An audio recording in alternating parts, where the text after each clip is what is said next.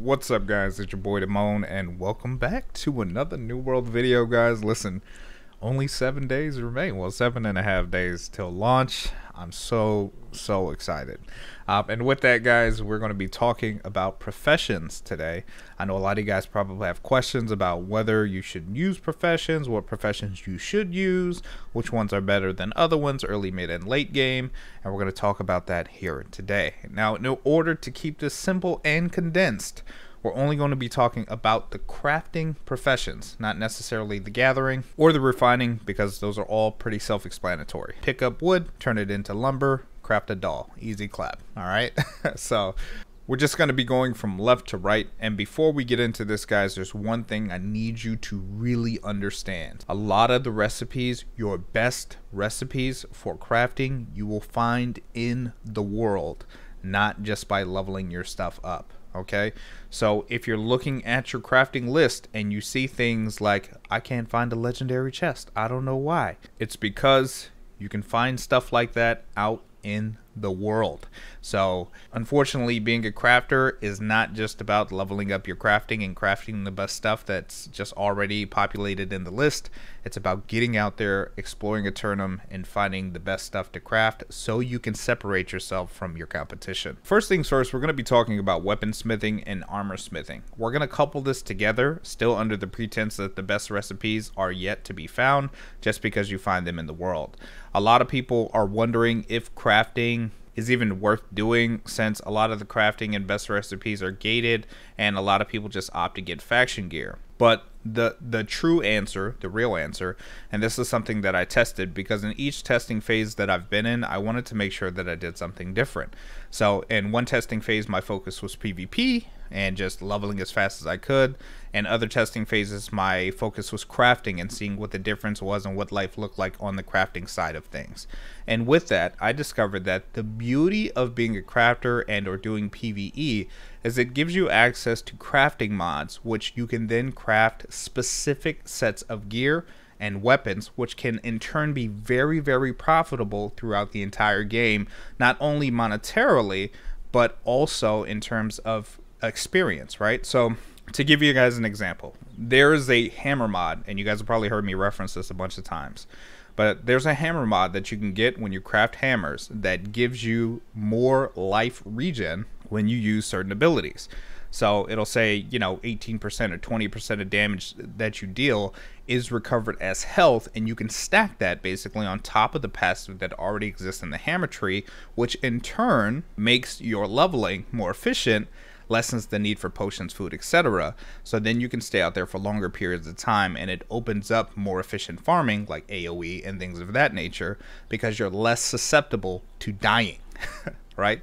But if you're not paying attention to crafting mods and perks, which are really important, it's like these little items that you guys will find that basically give extra abilities to weapons. And unfortunately, if you guys are just grabbing items or just looking for drops in dungeon and or other PvE situations, it's completely random, so you don't know what you're going to get.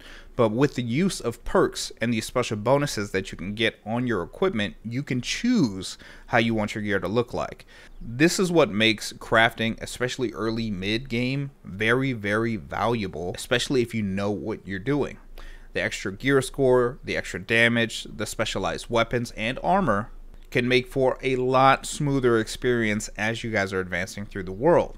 So is faction gear good? Sure. But can you craft better gear? Absolutely.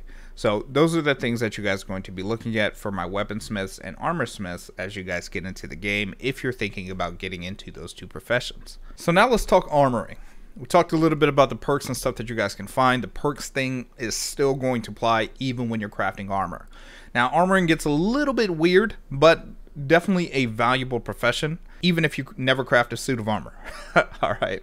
The reason I say that is because bags is where the money is at, let me tell you. So armoring can be crafted in two different places, as you guys can see here. At the outfitting station, if you guys are looking to make bags and or light armor, as well as repair kits and oak flesh balm, which reduces the amount of physical damage that you receive, and the forge, where the rest of your armor crafting will take place, where you're looking to craft plate armor and things of that nature. But if you're not making armor, you're probably wondering, All right, so if I'm not making armor, what's the point? Well, the point is bags is a huge source of revenue, and not just because of the bags themselves, because bags are great. They add a ton of space, especially once you start getting into tier 2, tier 3, tier 4, tier 5 bags. Things will be awesome. You might even hear some people argue that you can get bags from quests, which is true, but not the quality of bags that you're looking for. So remember those perks we were talking about?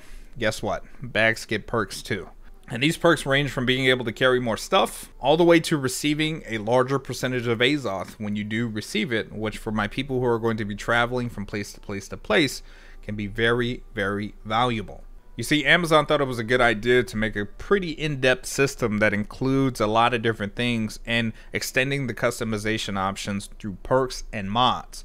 So if you're paying attention to perks, mods, gem sockets, things of that nature as you're crafting your weapons and armor, things can get pretty crazy pretty fast. I know there's a lot of people out there that are worried about depth, but let me tell you, once you get to level 60, the game changes. But that's not to say that the things before level 60 aren't valuable, because they absolutely are. All in all, weaponsmithing and armor smithing are pretty valuable throughout the game, even more so valuable once you get to endgame and you start getting legendary recipes. But like I said, if you're looking for something to hold you over, just for profit wise and or just pure utility, then bags and armor smithing is definitely what you're looking for. So next we're going to be talking about engineering, which is probably one of the most valuable professions in terms of utility. And of course, the monetization there gives you an opportunity to make some coin just because of the things that it offers you. Engineering is where you're going to make your tools, your repair kits, muskets and bows, and most importantly, proficiency boosters. Now, a lot of people don't really know about proficiency boosters, and I don't really see them talked about a lot, but they are one of the most valuable items when it comes to gathering materials because of what they do. But basically, these little boosters increase the percentage of materials that you receive within a certain time frame. And once you get into the higher tier of these proficiency boosters, things can get a little insane. So keeping all of that in mind, engineering is one of the things that if you're looking to make a quick buck, and if you're a quote-unquote crafter, then you probably are going to be looking at engineering, if not for guns, musket, bows, and all that other stuff, definitely for tools. Now, for those of you guys who don't know where to craft your tools and or guns or bows, you're basically going to be coming to your workshop, which is everywhere in town. It looks like a little desk. It shouldn't be too hard to find. If it is, find it a couple of times, you'll get used to it and adapt. But this is where you're going to be crafting all your ammo, gunpowder, you know, weapons, all that jazz, but it helps to really know. One thing you want to be aware of, though, too, for those of you guys who are just getting into New World, you're going to start off with some really crappy flint tools. And I've seen the mistake of players running around with flint tools until like level 20 because they think that they have to wait that long. But if you wait till level 20, you're literally using the worst tools for 2 tiers of equipment, because at level 5, you can immediately craft iron tools, which can help you out. Once you get to around level 17 or so, depending on how the crafting tools work, steel tools start rolling at about 17, between 17 and 23, depending on the RNG of the crafter. However, getting those upgradable tools in the beginning is a very, very important step to your progression. And if you're looking at having a significant impact on the way that people manage their resources, then engineering is probably going to be for you. In terms of profitability and leveling up this ability, in terms of leveling this profession up quickly, you're looking at ammo, tools, and weapons. Not necessarily in that order, but those are some things that could definitely give you a nice little XP pop in the beginning.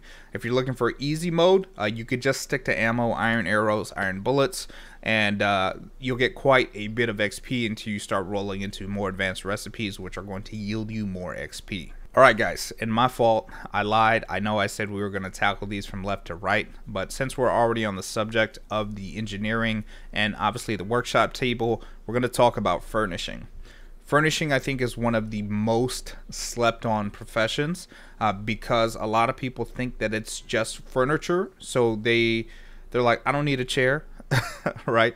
So they just neglect really looking at furniture, or they just wait for somebody else to craft this. Now, the reason why furniture is so important, even more so as you continue to get into the game, especially, you know, mid-game, late game, end game, is because of a few things. First thing that you might not know about is incense.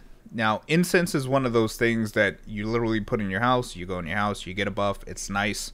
It increases the resistance to all afflictions for 10 minutes. Now, obviously, the quality of incense goes up, so you can imagine how this happens. But this isn't the best thing, naturally. This is just something else that you guys can think about. Next up is probably one of the most important things, which is storage chests. Now, these storage chests range from great quality all the way to legendary, and these chests, what they do is, once you have a house, you can put these chests in your house to expand your overall storage in any settlement that you're in. Now, granted, you'll need to have a house in specific settlements to put these storage chests in. So if you guys haven't seen my which house to buy guide, definitely check that out. Shameless plug. But putting these log storage chests in there will effectively increase your storage in a specific town anywhere from 200 to 600, if I remember the values correctly. I can't remember. I have to double check that, but it's somewhere around there. It's either 200 to 500 per chest or 200 to 600, maybe more. I can't remember, maybe less, but it's pretty significant. So if you guys are looking to expand your storage because you guys are massive farmers, especially in any given specific area, storage chests are for you. Now, the last thing I want to talk about with furnishing, another thing that people kind of neglect because a lot of people aren't really, you know, don't have a house in the beginning, so they're just like, yeah, whatever. But trophies are one of the biggest, most slept on things in the game. Because what these trophies do is when you place them in your house, they give you bonuses. Things like bonuses for using crafting stations, bonuses for gathering, and bonuses when killing specific mobs or monsters. And you could bet your ass that minor trophies aren't where the buck stops. So there's higher quality trophies that you can get, resulting in better bonuses. And once you have a home, you can put up to 5 of these bad boys in your house. Now, for those of you guys who are wondering where to craft these beasts or make your perfect furniture house or IKEA or Ashley Furniture Store, you guys can find this at the workshop alongside of the tools and all that other stuff if you guys happen to be going engineering. Now, next up, guys, we're going to be talking about jewel crafting. Jewel crafting, definitely one of the hardest professions to level, for sure, but definitely one of the most valuable and viable professions throughout the entire game. Let me explain to you why.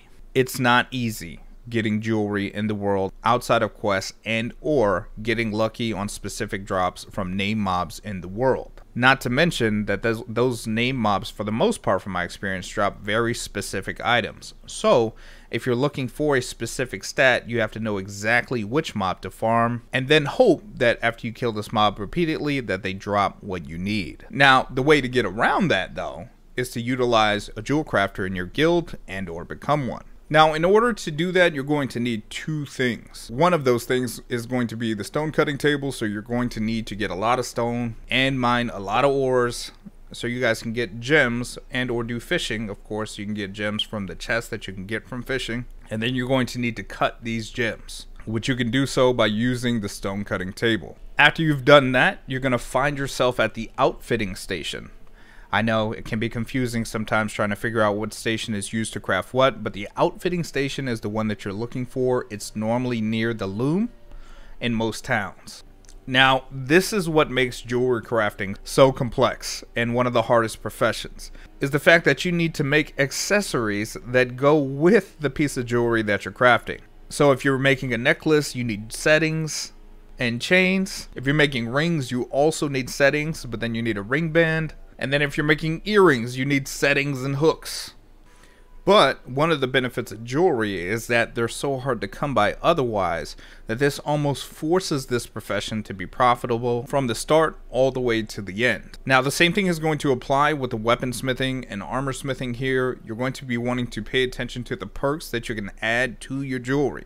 So whether that's just extra stats, whether that's a perk, whatever the case may be, making your best jewelry can be very profitable for you and for others. Now, another thing that can be useful for you in PvP and in other situations is gemstone dust, which increases absorption of elemental damage types by 300% for a short window of time. And the last pop stop, when you're like, oh my god, I need to use something so I can stay alive, these can also be useful. All in all, jewel crafting is an awesome profession, albeit very difficult to manage and or progress with. But if you put in the time, it can be very valuable as to this is where you're going to be getting a lot of your stats and perks, especially in game. So now let's talk Arcana. Arcana, I think overall is useful to everyone. Even if you're not going to be leveling Arcana, I think this is definitely something that you could look at, especially in the beginning of the game, because for those of you guys who are running around the little blue bushes, Hyssop I think is what it's called, you guys can gather those and craft weak potions. All you need is water plus herb early on. It doesn't require any proficiency, and you can craft as many potions as you see fit. It doesn't give a lot of XP per se, but it's still useful nonetheless, especially when you're trying to stay alive. Arcana is also useful for crafting mage weapons, so Ice Gauntlet Fire Staff users, you'll spend a lot of time here. It's also really nice for the coatings if you know you're going to be farming in a specific area to get the extra damage against the type that you're fighting. You can also get specific elemental absorption potions here that only last for a short amount of time, but can be very effective in key situations. But the real value, I think personally, of Arcana is access to Quintessence, or being able to craft Quintessence when you need it.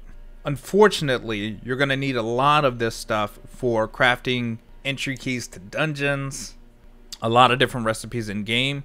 So it definitely cannot hurt to have this available, or have someone in your guild that has Arcana maxed out. For those of you guys looking to craft anything with Arcane, you guys are looking to go to the Arcane repository. Unfortunately, the smaller potions, like the weaker potions, aren't that great for XP early on. But once you get into the higher quality potions, they can be really, really good at XP, both for your character and of course for your profession. And then as you're crafting weapons and things of that nature, you'll find big boosts as well.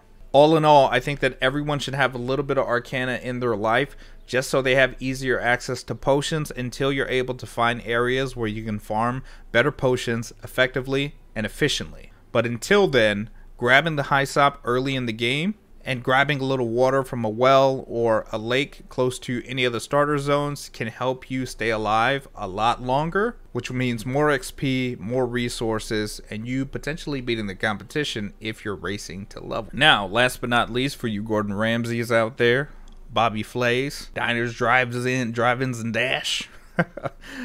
Cooking is the last profession that we're going to talk about. Cooking actually is a profession that I definitely underestimated when I first started playing this game back in August 2020 for the preview. I also underestimated it throughout alpha, and then it wasn't until I started looking at the recipes for cooking that I realized that I was an idiot. Now, the beautiful thing about cooking, outside of light rations, which I'd imagine most people will stay, is that it offers a crap ton of bonuses, some of which can stack depending on what you're doing. So if you're managing your cooking buffs effectively, it can make you significantly stronger, especially as you start getting the rare recipes that you can only find in the world. Now, this is also a place where you can find dyes for those of you guys looking to color and customize your armor. Now, the thing with cooking is this. Naturally, you need to find a kitchen in order to craft these recipes. But what makes cooking really difficult, and the reason why a lot of people don't do it, is because it requires a lot of legwork.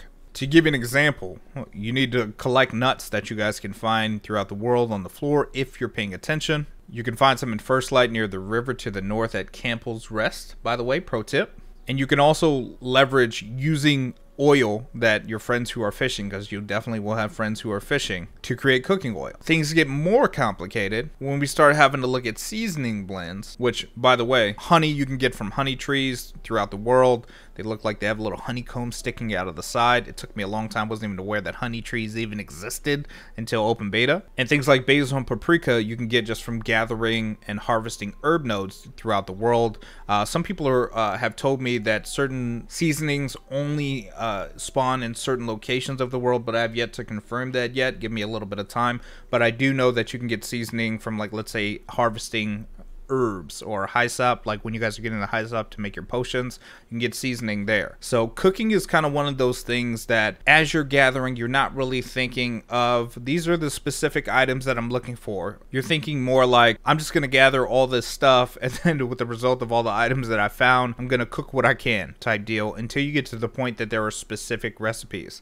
I can tell you firsthand that we really valued our chefs when we were sieging, because the extra food buffs make a huge difference in combat. Not necessarily the initial ones that you have available when you guys first start cooking, but when you start finding those crazy recipes in the world, those high-level cooking recipes that increase your focus by like 30 and 40, yes, it can happen, then you'll really start to see that having the food available for your soldiers, your troops to eat before a siege or before an invasion or before or during a tough dungeon can really help and make the difference between success and defeat. Now, I'm not saying that you absolutely need these recipes to shine, but it definitely can make a difference, a noticeable difference, if your whole squad is running with food buffs and you're up against a squad that's not. Although tedious, I think that cooking is a lot of fun, but it can be hard to see the value overall until you realize what you've been missing. Now, I can't say personally how much value cooking will have throughout, like early game, when people don't really care if they're eating food or not eating food and they're just, potion spamming. But I can tell you that later on, from personal experience, that cooking will become very, very important to the success of your community. Now, all in all, I will say that all of the professions are really, really important. There are some professions that will definitely take more precedence over others, specifically like armor smithing for the bags early on, engineering for the tools, and arcana for the potions. But as you progress, other things will start to become more important.